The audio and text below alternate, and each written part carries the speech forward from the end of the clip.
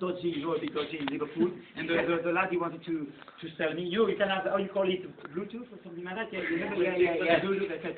So he wanted to sell it for 50 I didn't have the money, so I didn't get Bluetooth, but you know what I got instead of Bluetooth for £1? Infrared. I show you, no, I show you. I got a Bluetooth brush.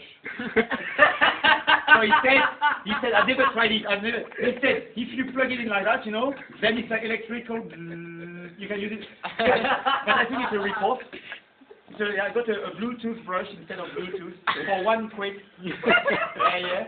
Like, I think it's a bargain, no? £1, you get it, £1 then.